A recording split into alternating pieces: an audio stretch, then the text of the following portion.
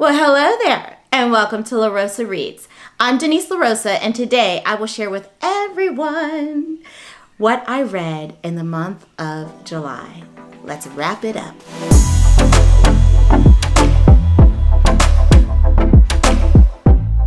So I read 6 books in the month of July, and the first one that I read is a surprise favorite. You will see more of this one, Miss Benson's Beetle. I have never read a book by Rachel Joyce, but let me tell you something. As soon as I finished, I don't even think I finished Miss Benson's Beetle whenever I just hopped over to Goodreads and started following her, found all of her books, and just was like, want to read. Who would have thought that your girl would have fallen in love with a book about an older British woman in search of a rare beetle? But Rachel Joyce, she made it happen. So Marjorie is a very interesting character. And when I say interesting, I mean that she is a very plain person, very awkward, quirky, and had a very traumatic beginning years to her life. Both of her brothers were tragically killed fighting in World War II. Her father died tragically. I'm not going to give you any spoilers about that, but it happens early on in the book. And her mother just lives, she just exists until she dies. And so Marjorie was basically raised by her 2 aunties who were really devout Christians. I believe they were Catholics. I believe they were really devout in practicing Catholicism. And she just grew up being very awkward. Now, her father, right before his death, he and Marjorie were going through this book about rare creatures. And there was this rare golden beetle that he was talking to Marjorie about. And she became obsessed with the idea of discovering this beetle and sending it to like the National Science Museum or something or other. And being able to find it and give it a name, because I guess it was so rare it wasn't in the museum yet. And they were hoping that someone would discover this beetle. So she's searching for someone to be her assistant on this journey and falls upon this very eccentric woman by the name of Enid Pretty. And she is not trained. She is not trained for this gig at all. But what comes out, what blossoms is an unlikely friendship that transcends time, transcends circumstances. And there's also this other character that is just chasing them. I'm not going to tell you why he is. He's like following them and tracking them down. And so it's hilarious. So this book had a lot of different things going on. It was deeply emotional, deeply moving. There were moments where I cried. There were tons of moments where I laughed till I cried. So Rachel Joyce did an impeccable job of writing such beautiful, profound prose and also hilarious moments and just taking you on an emotional ride that is just so memorable. This is one of those books that I'm going to always remember. It's forever seared in my mind, forever living in my heart. Loved Miss Benson's Beetle. All right, then I participated in Jane Austen July. Shout out to all of you who did that. I had never read a Jane Austen novel until the month of July, and I read Pride and Prejudice. I'm not going to go into a synopsis of a classic. If you know, you know. If you don't, you can find out. But I will say that I was a little intimidated to start. Now, I also am someone who was surprised to experience that I absolutely loved Anna Karenina by Leo Tolstoy. And so I had a feeling that I would dig this, but I was a little intimidated. However, it didn't take me long to get into and have a generic understanding of the language and the era.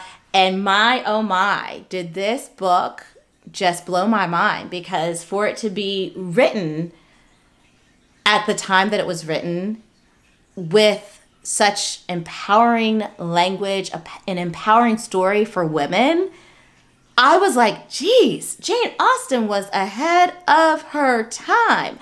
So I loved it. I gave it 5 stars, and I'm so grateful that I participated in Jane Austen July. The third book that I read in the month of July was Yinka, Where Is Your Husband, Girl? I have to give a shout out to Lizzie Demiola Blackburn for this debut novel that was so fun. I found myself just loving on Yinks. I found myself yelling at Yinks. I found myself giving Yinks the side eye. I found myself wanting to give Yinks a hug. Yinks being Yinka. Yinks is her nickname. But all in all, I loved Yinka, and I was cheering her on all the way. So aunties are all around her, and she is a British Nigerian woman in her 30s. And so when I say aunties, these are women that aren't necessarily her relatives. They are older women within her community that are part of her life and helping her along her journey through life as a woman in the world. And so all of these aunties are just pushing her, especially her mom. So in addition to the aunties, her mother are pushing her and like, Yinka, like, boo, what's up? You got this great career, but you need a man. And she really ended up losing herself in trying to find a man.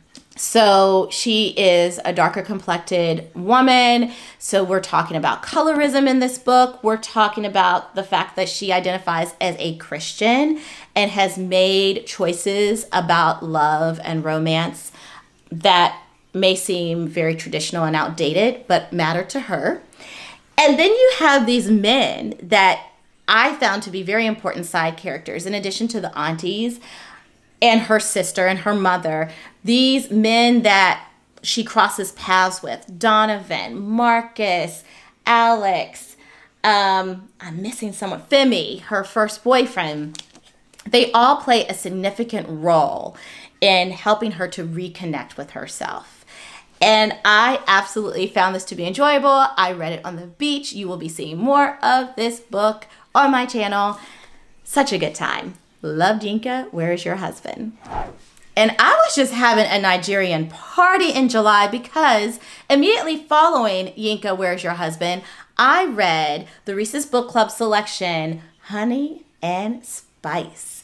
And Baloo, oh my Lord, I knew of Baloo's previous work. It was, it's a collection of short stories titled Love in Color. And it's been on my TBR. I love the cover. I love the synopsis, the whole idea and concept of the book. And I don't know what's prevented me from getting the book. But when I tell you, after I read Honey and Spice, I was like, take a look at this author's name. This is going to be an author.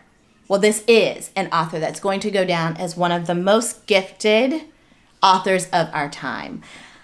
I don't say that too often, but her writing was just impeccable, so clever, so moving, but yet the sense of humor that she has to have, she was so quick with the comebacks, the clapbacks. It was just so good. So Kiki is a British Nigerian college student. She's at the uni, living her life, and she has a radio show, a college radio show, where she's giving love advice to the Black young women that are attending this university. And she's very confident, spicy, hello, and Jess is really not playing around with these guys. Like, she sees them, and I mean she really sees them.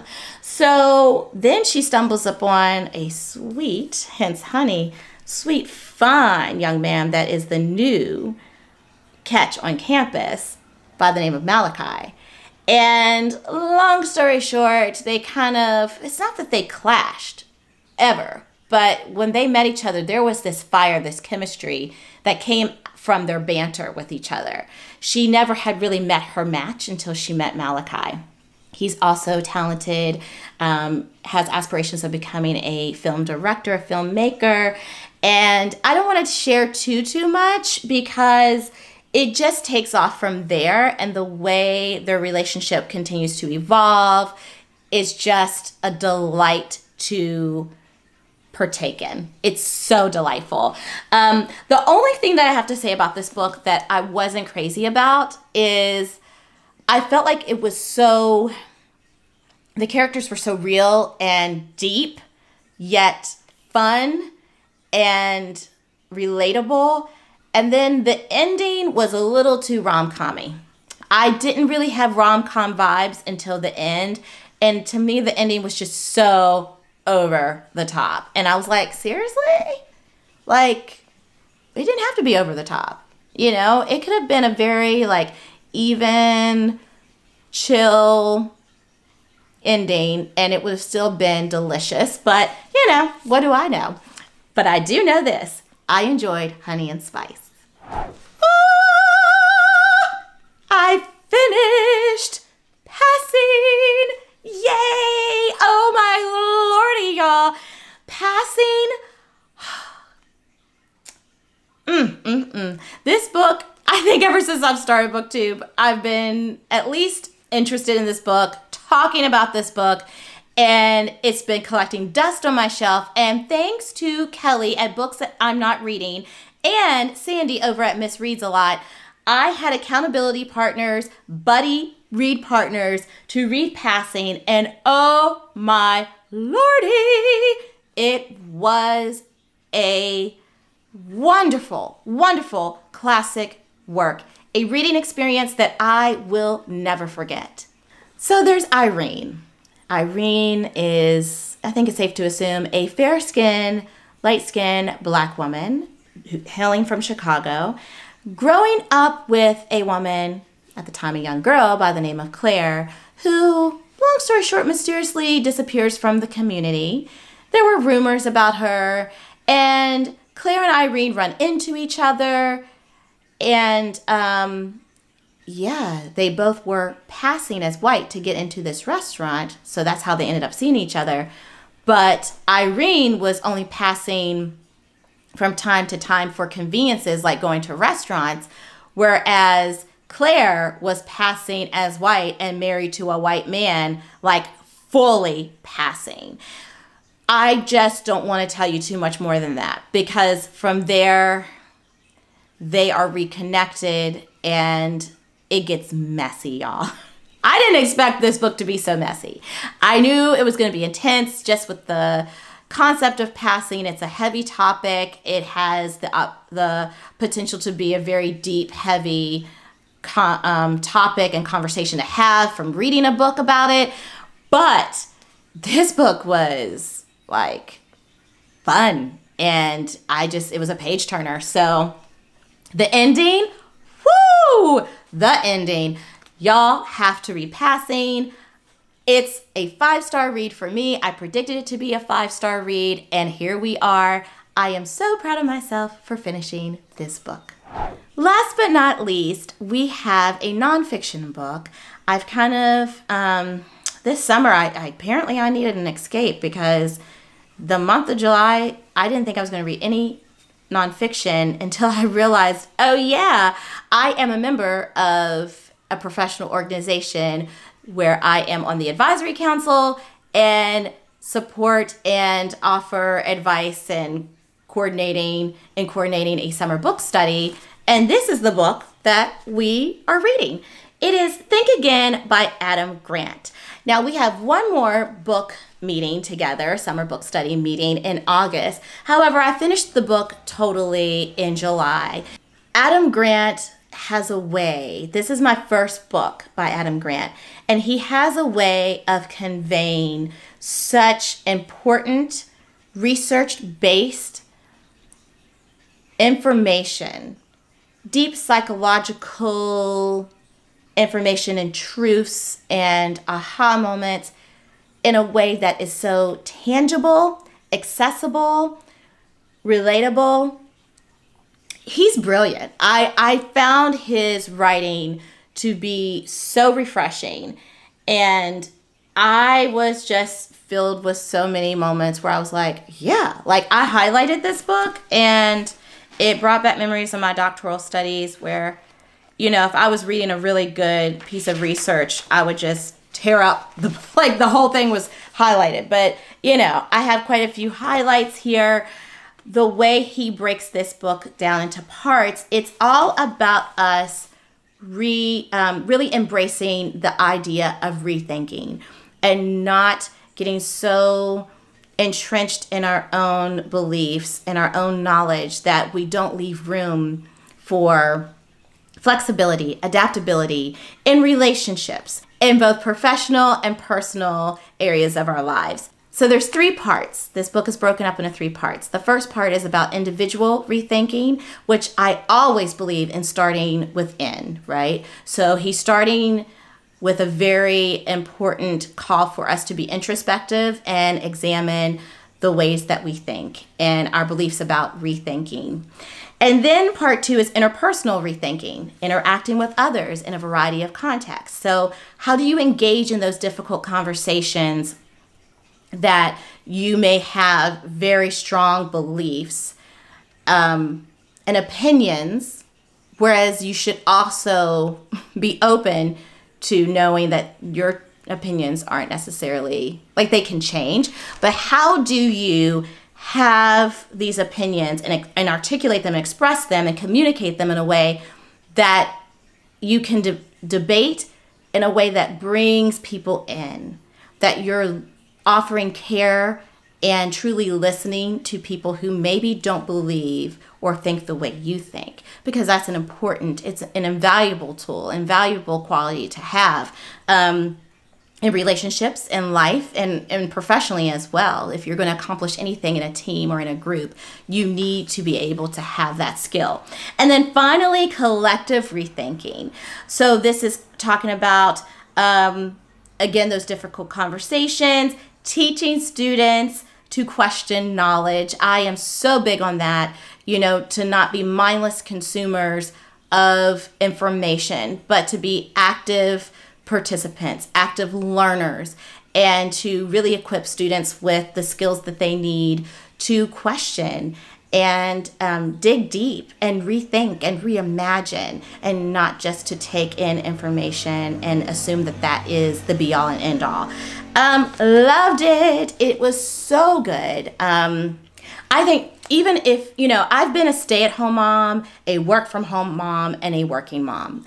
I'm telling you that to say, no matter what you do professionally or not, because books like this tend to be marketed towards professionals in the workplace or in corporate America, education, what have you. No matter what you do, this book is an invaluable resource, just in relationships, whether it's in parenting, you know, romantic relationships. This book is so good for everybody. Check it out, please. You will not regret it. So these are the books that I read in the month of July, and it was quite a reading month indeed. I read Miss Benson's Beetle. I read Pride and Prejudice, Yinka, Where's Your Husband, Honey and Spice, Passing, and Think Again. And you know what, y'all? Passing was a 5-star prediction, and if you want to see my other 5-star predictions, check out this video right here. And until next time, happy reading. Bye.